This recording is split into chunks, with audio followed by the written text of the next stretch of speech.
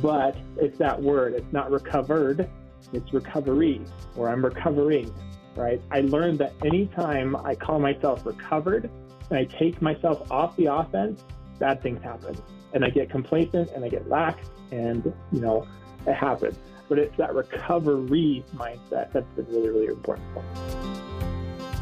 Welcome to another episode of Relentlessly Resilient, presented by Minky Couture, a weekly podcast where people share real-life experiences and the tools they've developed to move forward and live their best life. I'm Michelle Scharf. And I'm Jennie Taylor, and as Michelle mentioned, we are presented by Minky Couture, and it is the perfect time of year as the weather gets a little chillier to grab that Minky of yours. You can go in person and pick out all the different fabrics. There's not only different styles of fabrics, but different actual fabric makeups. You can have the hug is different from the silky one, is different from the luxury line, is different from the lighter line. So if you like a good, heavy, almost weighted blanket, they have that for you. If you're looking for something a little softer and shimmier, they have that for you. You can go into any of their 6 locations here in Utah or shop right from your computer or phone at minkycouture.com. Today we're excited, Michelle. You and I were talking offline just a minute ago about our guest today, Braden Eads. Thank you for joining us, Braden. Thanks for having me. It's so good to be here. It is great to have you, and we're going to jump right into a conversation. I love how you presented it, your recovery journey from a pornography addiction, and something we probably don't talk enough about to gain real understanding in our society, but that doesn't mean it's not something we can all benefit from being willing to talk about. I love how you said we don't want to sweep these things under the rug. So just really quickly, Braden and I are connected. We've never actually met in person that I'm aware of, but we're connected through a speaking, what would you call it, coaching maybe, Braden? Yeah, I was trying to figure out, I kind of want to call her like a student, like a co-student, Yeah, we're colleagues in class. Person. Yeah. So we're both part of a program that helps people who want to be professional public speakers and learn to make money speaking and sharing a message and inspiring and motivating other people. And I had reached out to that group and said, hey, if any of you have some stories you're willing to share, my friend Michelle and I have this great podcast. So, Braden, thanks for being willing. I don't want to take any more time on pleasantries. Let's jump right in. Can you introduce yourself to us and give us a little background? And then let's talk about this journey of yours. Yeah, that'd be awesome. Thanks so much. I'm excited to talk about it, which is weird because my story is not unique. And I think, talking about it is super important. So, my name's Braden. I come from a family. I got 2 kids, a wife that I do not deserve. She is a phenomenal human being and is Googleable. That's how cool she is. She's a singer-songwriter. I work as a customer success manager in tech, but I've always wanted to get into the world of public speaking, which is how Jennie and I met. So I'm currently on that journey a little bit. So when I talk about my pornography journey, I think of all the way back to, I was like, what's my earliest memory of being exposed to this? And my earliest memory, and this is not meant to be scary, we'll talk about it here in a little bit, but I was 7 years old. I was in a room with a friend at a sleepover, and it was a video game that popped up. And I remember seeing what happened on that video game and experiencing feelings that nobody's ever talked to me about before. It was this really it's just, I can remember it. I can smell the room. It was just this huge experience that nobody had ever really warned me about what those feelings were like or what that was. And that was kind of my earliest experience. And as you get older, right, those feelings grow and they mature. And being, a member of the LDS faith growing up, it started to become this very taboo, conversation. The vocabulary used within the church, if you'll remember, was by Gordon B. Hinckley, and he said, avoid this thing like the plague. He called it the plague. And as I grew older and started to experiment more with these feelings of desire and lust, I obviously then started to equate this feeling with the plague. So if I had a problem with this growing up, I had the plague. So wow, is so, that's scary. Yeah, it is. And it's a big feeling, too, because, I don't know, all things Brene Brown. I am the biggest Brene Brown fan in the universe now. Yeah, me too. But had she been there around to talk to me about what shame was, right? It was this feeling of shame. And that is where this thing just thrives. So growing up, I was a 90s kid, early 2000s kid. I didn't have a phone or a tablet in front of me. Fortunately, it was very difficult to kind of go and experience it. But I would find ways. I would kind of like hack into my dad's laptop, and all these things. And I remember, or I'd stay up late at night watching cable television and finding just little things that I could just, kind of feel this dopamine rush again, not knowing what it was then. And then the other part of this is I have what I call nice guy syndrome in the kindest way possible. And the way that, the way that I know what a nice guy is, right?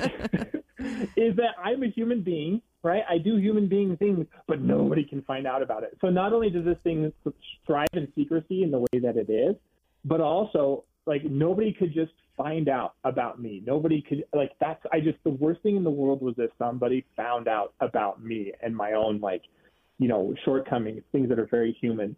And so hiding Braden, it, forever hiding it. Braden, let's stop for a minute and talk about that, because for a lot of our listeners, I don't think that they will really know what a Mr. Nice Guy is. I dated one at one time, and I would tell people, well, he's a Mr. Nice Guy. And they're like, oh, that's great. And I'm like, no, it's not great. No, it is not great. And for our listeners, you can go out there. There are Mr. Nice Guy support groups for men. And it sounds like being a nice guy is like the nice guy always wins last. Right. Like we hear the phrase a Mr. Nice Guy, and people might think like, well, that's not a bad thing.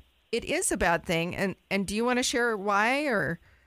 Absolutely. Do you want to define it a little bit for our listeners?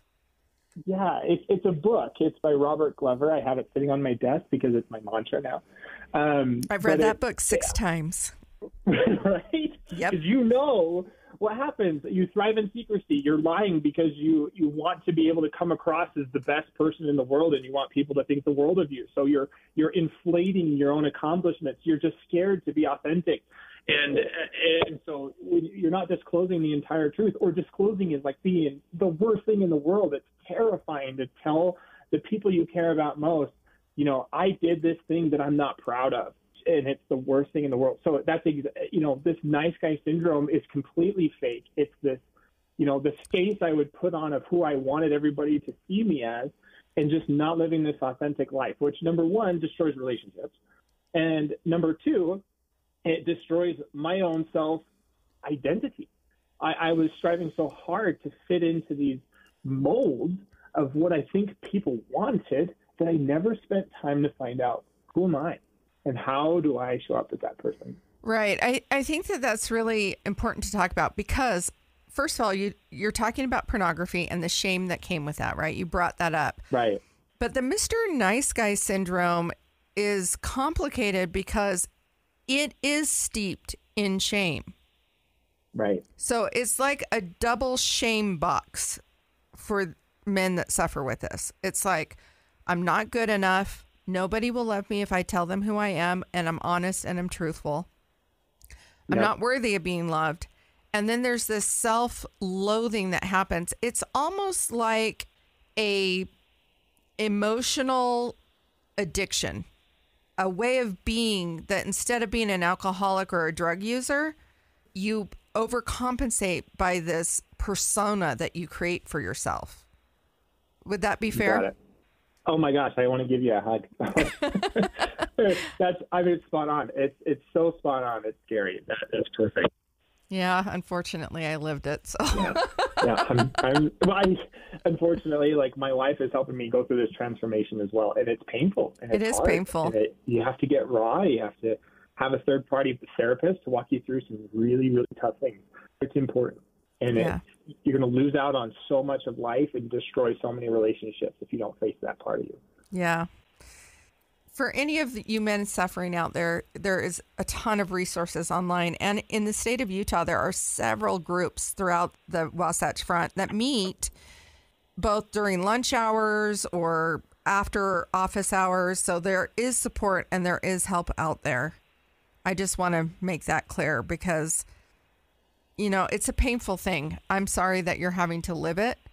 I feel like maybe we should address a little bit the culture of, I think it's a little extra problem. I know it happens across the globe, but I feel like the culture of the church, the LDS church in general, creates this culture because the shame box religiously for being involved in pornography is so high.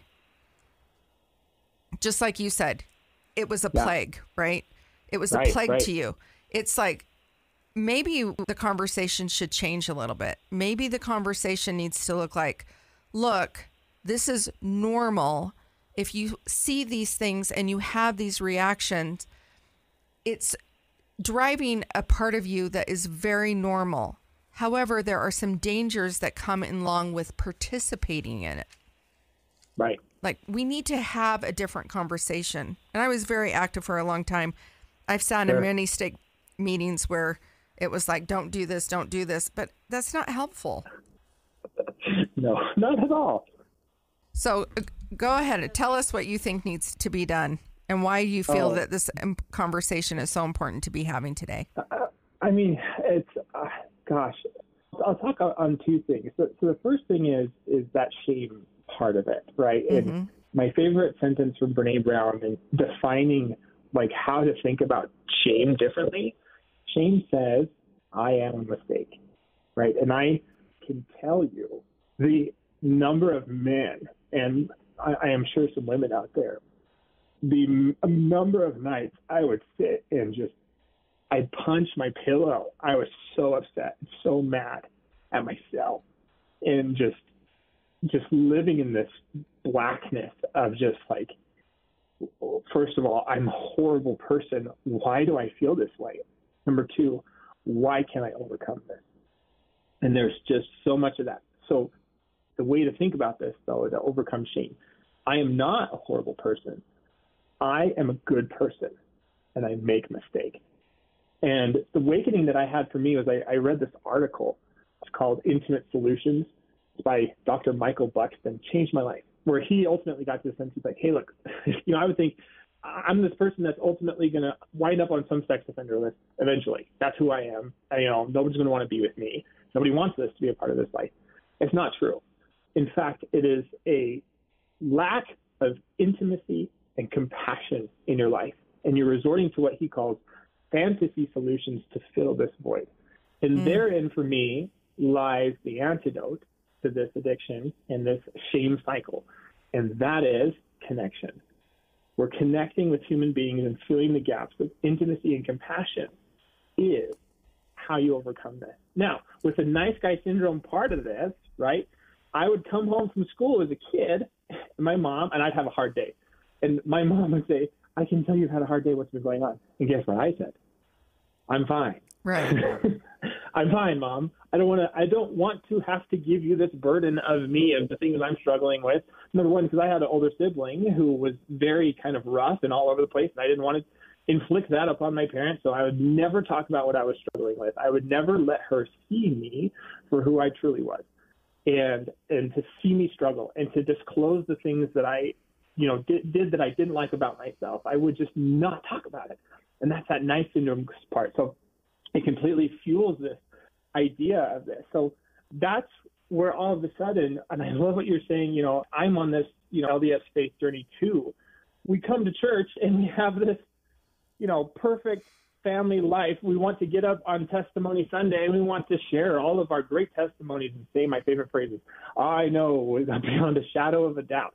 And these things of like who we are, that's what I want to be. I want to be the spiritual giant in this figure, but it's not authentic. And we're starving ourselves of intimacy and compassion when we don't get up on Fast and Testimony Sunday and say, hey, you know what?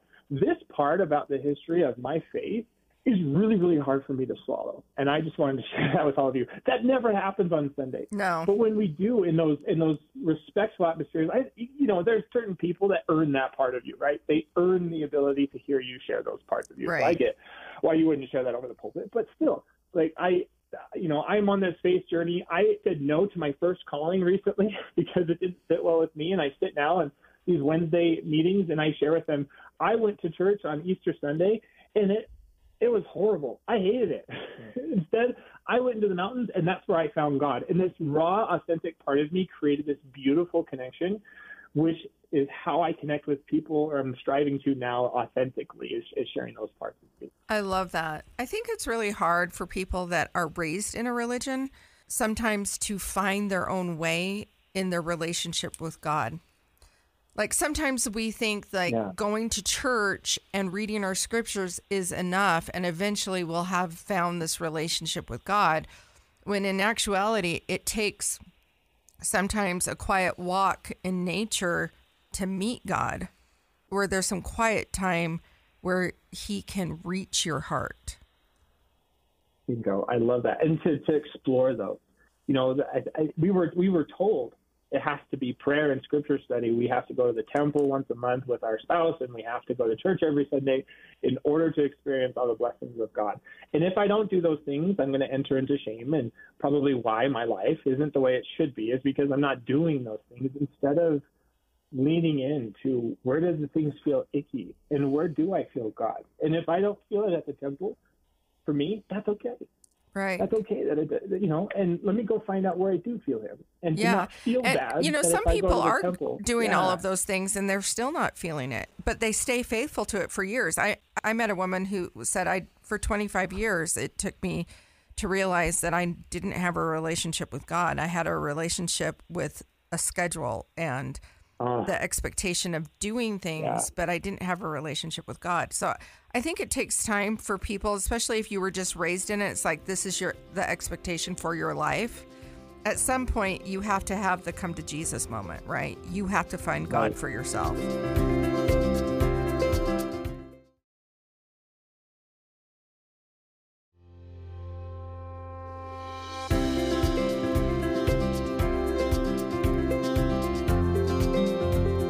I want to go back to, you said connection, and I totally agree with you. But before that, you said intimacy. And in order to have true connection, you have to have intimacy. You have to be able to get to that place where into me you see. Oh, I love that. Right? And that means to really see me, I have to show you all of who I am. Right. And not everything is pretty. Not everything is comfortable. Not everything is good.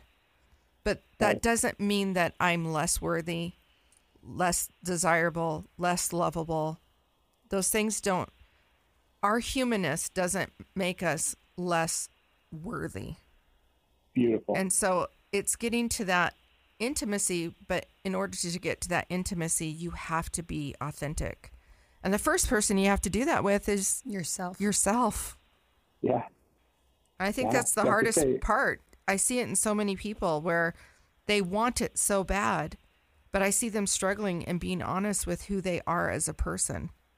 Yeah. And you have to not internalize your stuff, right? Jennifer from Relation 5 always talks, if you know Jennifer from Relation 5, she talks about facing your junk, right? And to not internalize that and fall into a shame spiral, again, I am a good person who makes mistakes. And somebody sits there and says, hey, Braden, you know what? You have nice guy syndrome. You suck at telling me what's really going on in your life. You really stink at disclosure. And for me to be like, oh, and lean into that and be curious. I love that word. My therapist helps me with that word. Let's get curious about, X, Y, Z, and lean into those things and face it. Face your junk. It's so important. Yeah. So I'm curious. I mean, this sounds like it's been a lot of your faith journey and maybe some of the struggles that your faith upbringing has had with this exposure or your feelings with the pornography, but you started by calling this a recovery journey. So I'd love to jump in. It sounds like there's one thing to reconcile maybe the mandates, quote unquote, of your faith with the choices of your life, but the fact that you use recovery journey makes me feel like you've come from not just, hey, I don't need to feel shame about this, but maybe I do need to change. Maybe not change the feelings. There's nothing wrong with the feeling, the emotion. Do you see where I'm going with this? Can you walk me through that to where it's not just a reconciliation of faith beliefs, but if you're calling it a recovery, that connotes some type of change away from where you were that you no longer wanted to be, whether it was a plague or not. Maybe those words led to a lot of shame, but you've recovered from something, which in and of itself leads to thinking there was something from which to recover, in your opinion. Can you walk us through that? Yeah, I love that you asked that question, because it's the important part of the story is Braden, what's going on in your world now. And so when I was in college, I was dating this woman that I thought I was going to marry at the time. You know, she in every way, shape, and form was like, okay, I've waited my whole life for this moment. You know, I didn't kiss anybody until I kissed her, because I wanted to save it for her, because I had this knight in shining armor idea of who I was as this person. And I hadn't figured out this pornography part. And so I disclosed to her, I think it was one of the first times I'd ever proactively disclosed instead of being caught. And she broke things off. And then she kind of lingered a little bit. And then I lied to her about my recovery journey. And then she's like, I'm done.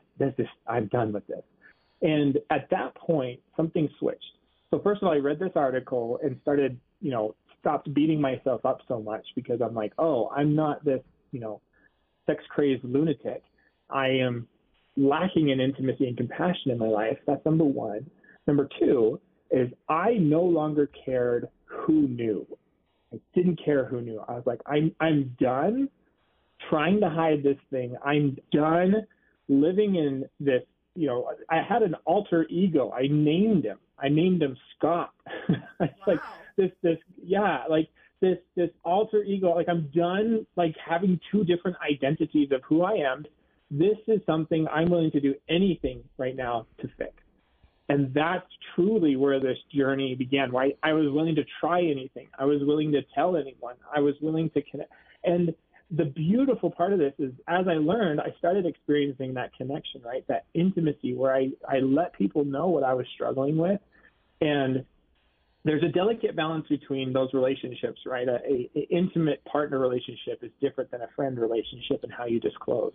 But whenever I disclosed to those friends, I felt this outpouring of love and understanding and what help you need with. And that's when I started putting plans together. There's lots of acronyms in the church for these trigger moments that come. My favorite is BLAST, bored, lonely, angry, stressed, tired. Sitting down, identifying those feelings, and being okay with sitting with those negative feelings instead of feeling like I needed to get rid of them. Another big leap was like, okay, I'm feeling something that doesn't feel good. Let's identify what that feeling is, first of all, and then let's figure out a way how we can address what it is that I'm lacking in my life besides, just going to a fantasy solution of some sort. And through a great long time of trial and error of meeting with therapists, trying to replace those things, reprogramming the neuron pathways in my brain, fixing it and getting there, I can say over the past 10 years, I've had only a few hiccups that are still there. So that's another important part I want to touch on. But there is a real path to recovery that I'm experiencing. But it's that word. It's not recovered. It's recovery, or I'm recovering, right? I learned that anytime I call myself recovered and I take myself off the offense, bad things happen.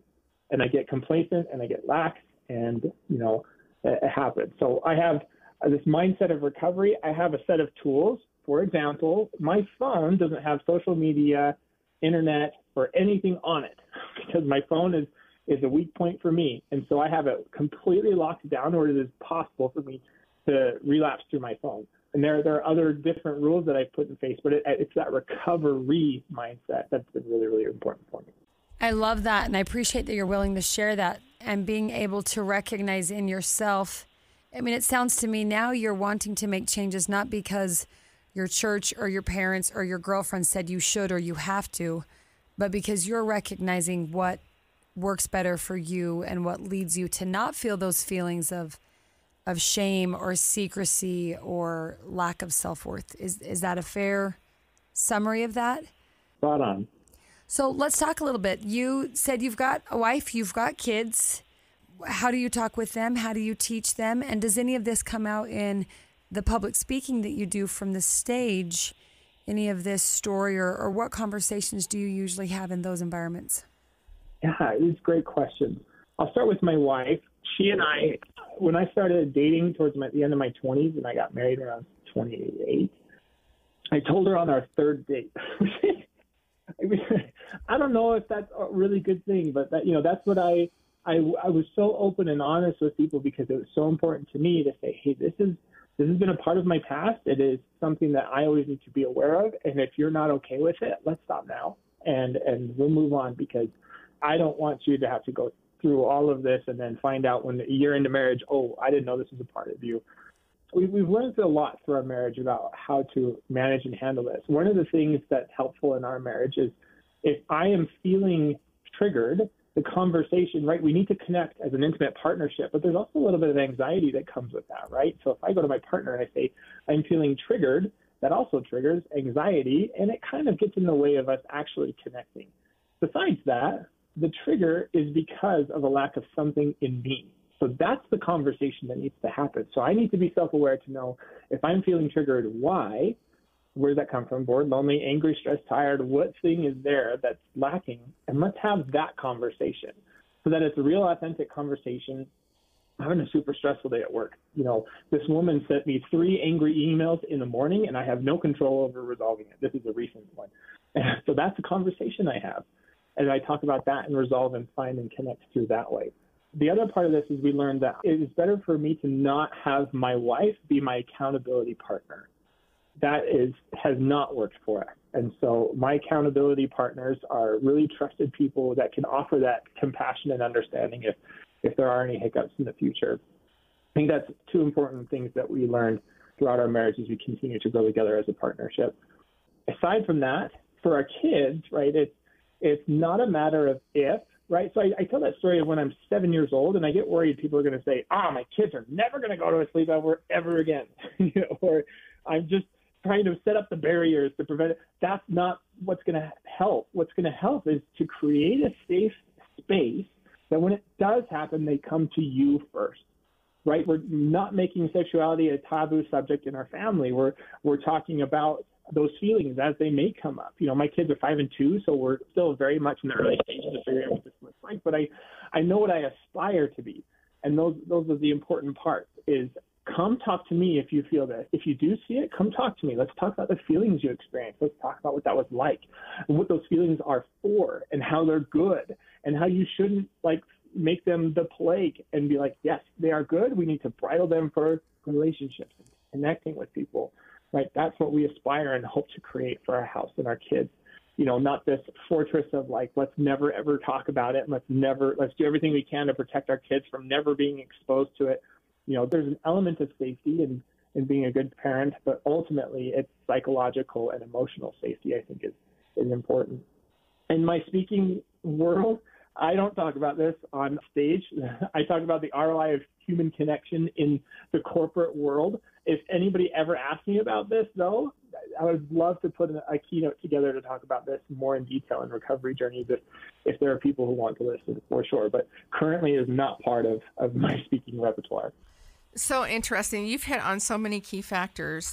Right. It's also interesting, of course, today we live in a digital world. Our kids are much more likely to be exposed online, either intentionally or unintentionally. All day, every day. Yes. I mean, it's crazy. It's so prevalent. I will share with you, I was in the pre-digital age, but I was young when I was first exposed. And I can tell you the moment when I was exposed, hearing your story made me go right back to that moment. I haven't thought about it in years, but I could tell you the kid's name. I can see his face, what he looked like. Our school class went to a trip to the San Diego Zoo, and a boy came up to me in my classroom and showed me a picture of the male anatomy, and I was horrified because I had no idea what I was looking at. It was just a picture of only the male anatomy. I had no idea what I had looked at, but I mean, all these years later, clearly I now know what that picture was, but I remember seeing it and being just shocked and horrified. I don't even know what that is. But I was young. I was in 5th grade. So I was 8, 9? Yeah. Oh, God. Yeah, super young. Yeah. So that's even before this day. I think sometimes parents get complacent where they think they're handing their kids the tablet. They're buying their kids the phones. They're giving And I used to work for a technology company to help prevent this. I was a lobbyist for technology. We worked to prevent alcohol, tobacco, gambling, pornography, illegal drugs. You can sign up in Utah for it. It's do not contact utah.gov. But I'm passionate about that company and the work that they do. But I will say, I would tell people when I was out speaking to parent groups or teachers or whatever, when you put a phone in a child's hand, you give access to the world to your child. You're not giving your child access to the world. The world now has access to your child. Yeah. And I think it's an important thing to consider and remember. And sometimes I tell people that and they would dismiss it. And you can't change a person's mind.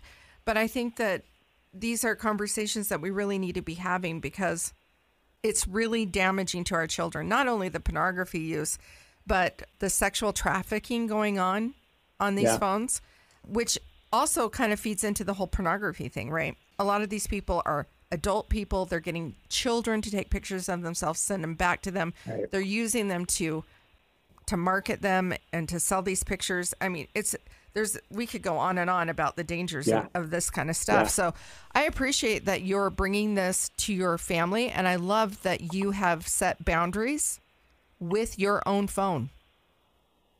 So I would imagine that you're not because your bishop said you have to. I mean, that's that fine line between, is it shame? Is it some institution telling you, or is it your choice recognizing what brings you peace, what brings you that sense of I'm in charge of my life and the addiction's not ruling me?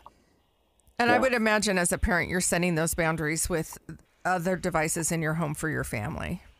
Of course. I mean, we're big on screen time even. So like our kids don't watch TV until they're 2. And even then it's like an hour a week max. And we'll talk about cell phones when it gets here. We haven't decided what to do yet, but whatever we do is very, very research based. And, we just want to make sure to set our kids up for success. We've talked about that a lot in our family. Oh, sorry.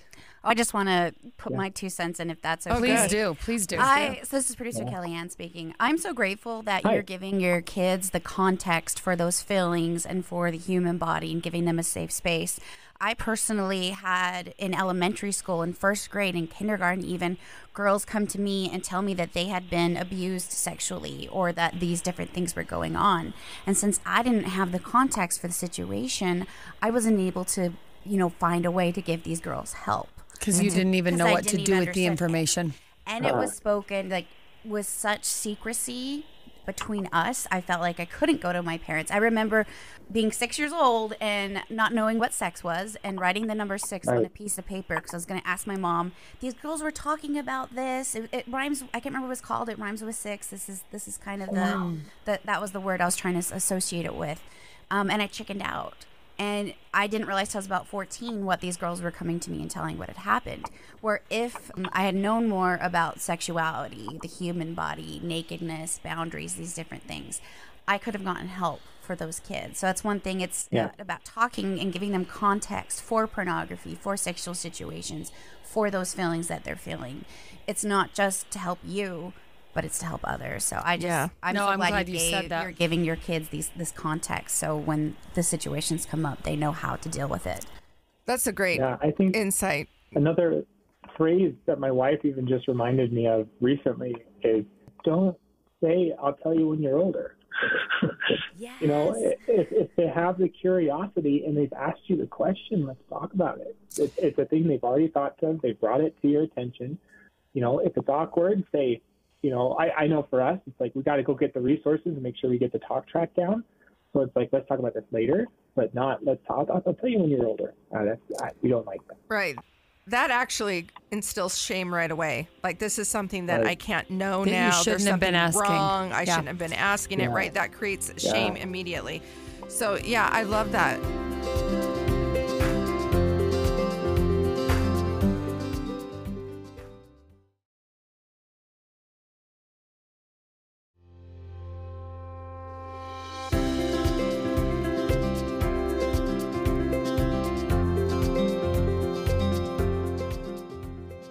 When you have a child come to you with a question, I think sometimes, at least for me as a parent, where I had very little conversation as a child with these concepts, I tended to overshare, overcomplicate, and overexplain. And what I've learned in being a mom to 4 kids of various ages is sometimes you just need to answer the question that was asked, and it can be very simple. And it doesn't have to be the whole story. It doesn't have to be the whole story. Yeah. You don't need to fill in all the context because they don't understand it anyway. And so the only context they're asking is the specific question that they're asking. And being comfortable asking the question. What I'm looking at this thinking, we're talking a lot about shame, and shame coming in as almost like an outside emotion put upon you because somebody else's expectation of you has been not met, versus there are feelings we all have of, and guilt even almost feels like shame, but there are certain feelings we know we don't want to have because our behavior doesn't match our own desires or our own expectations, and being able to distinguish between, hey, I want to stay away from a pornography addiction, not only because I'm supposed to, but because my life is actually better when I do. And my kids and I hope they've heard this in several conversations just about addiction in general. And it might be to pornography and it might be to alcohol or drugs. Those are some of the top ones we think of, but it could be to screen time or video games.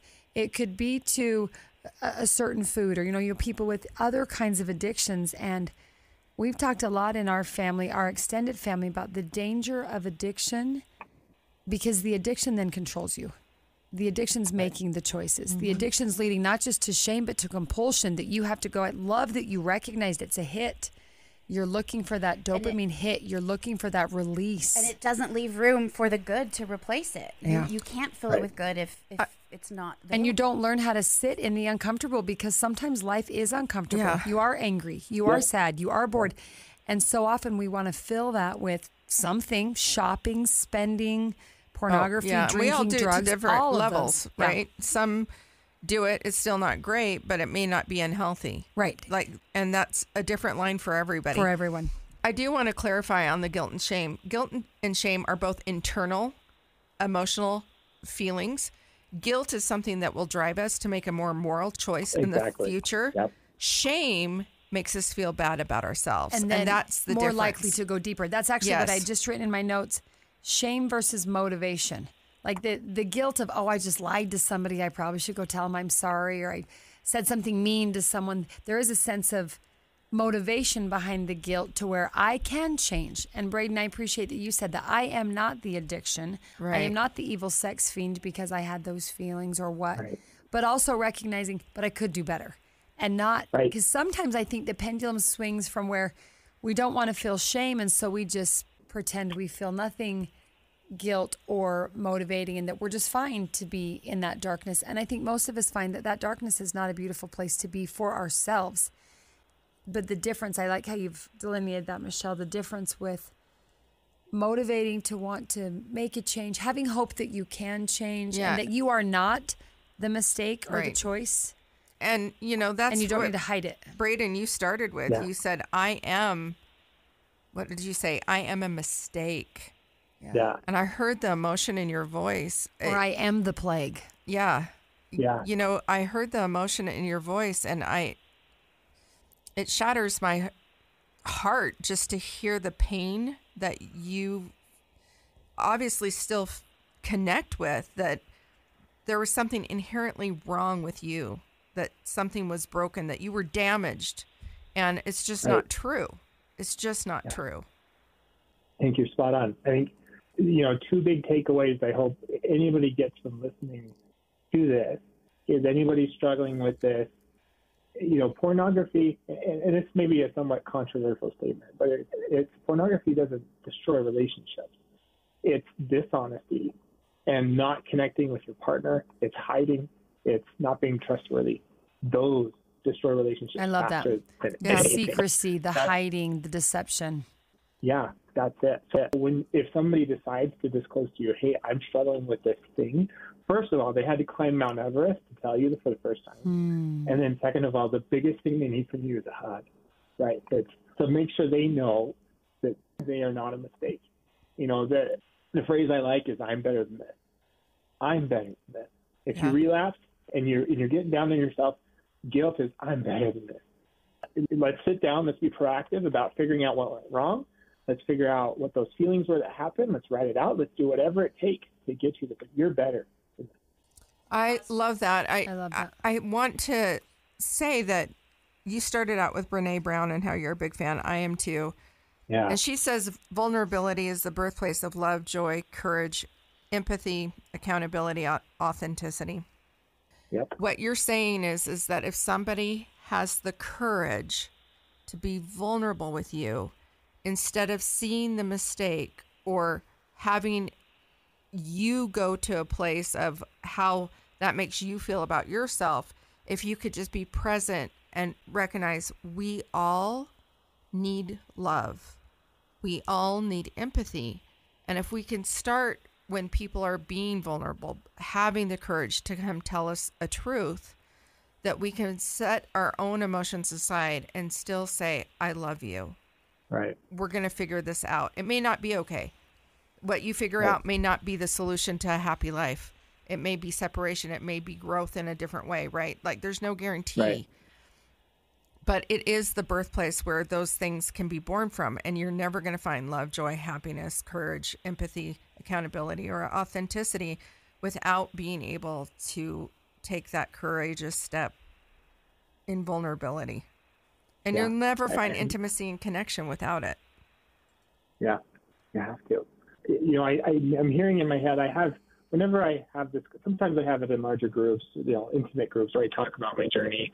And inevitably, there's occasionally a woman will approach me and disclose to me, hey, my boyfriend, my husband has this issue.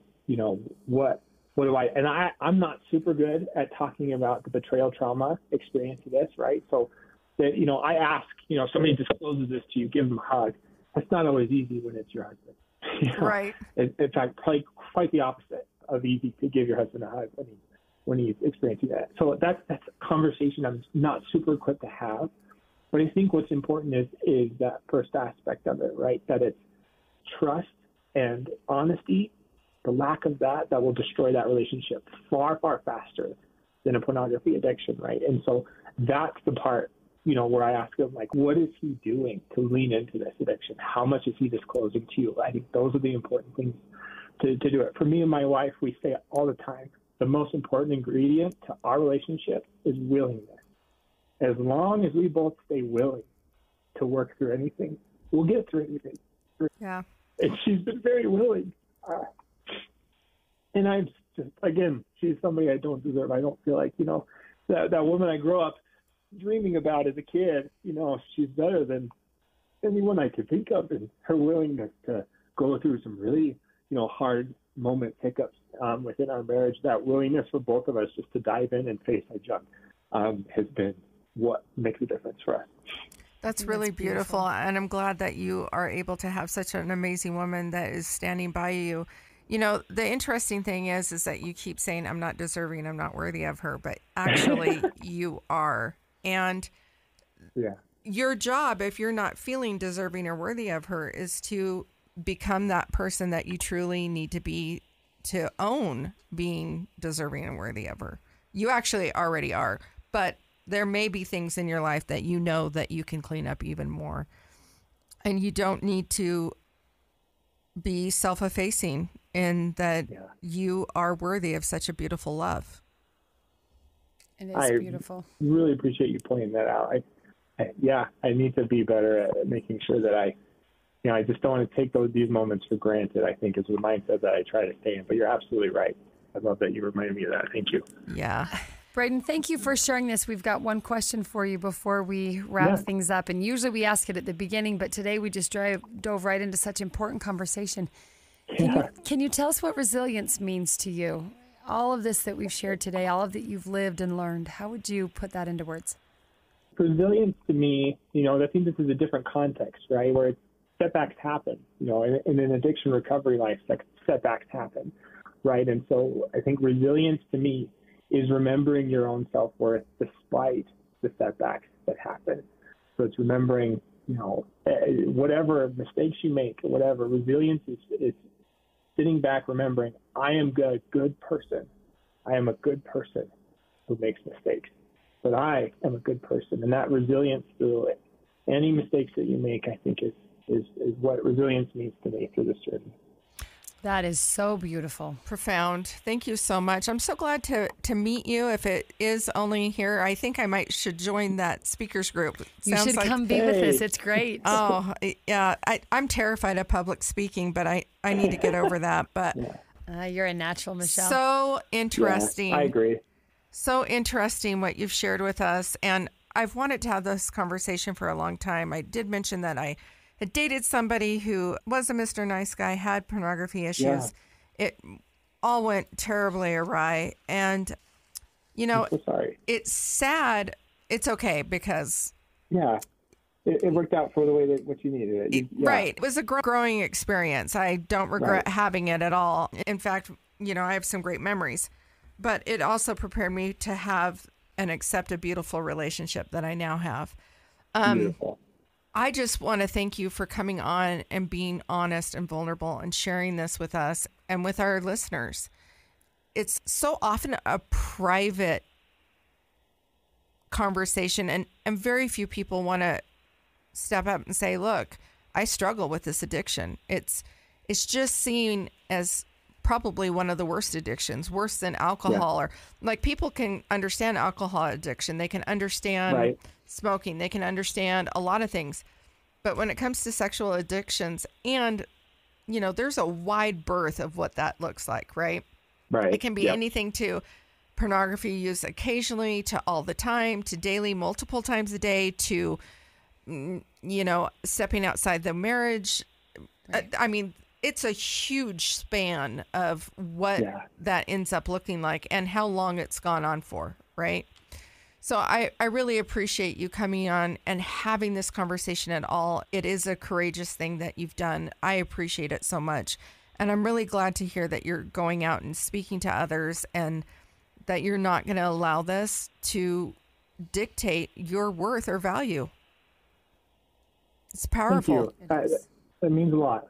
It's been quite the journey to get here, but let's talk about it. You know, when I was a counselor for the Adventure for Youth program, I'd spend Thursday nights or Friday nights somewhere in there, and I'd come in the boys' cabin and I'd be like, hey, we're going to keep things light tonight. We're going to talk about porn. You know? But we would have such a raw, awesome conversation because we talk about it. So let's talk about it. Yeah, because you created a space for that. I love that. Yeah. Well, thank you so much, Braden, for coming on today. If you've enjoyed what you've heard today on our show, remember to subscribe to our podcast so you'll be notified. We drop a new show every single Thursday.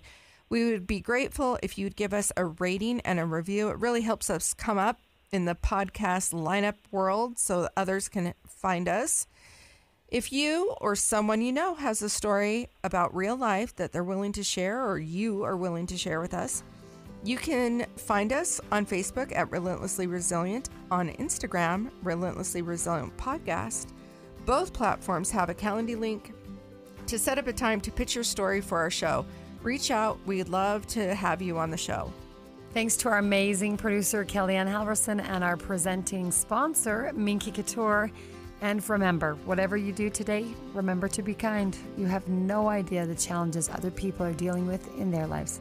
Have a great day, everybody.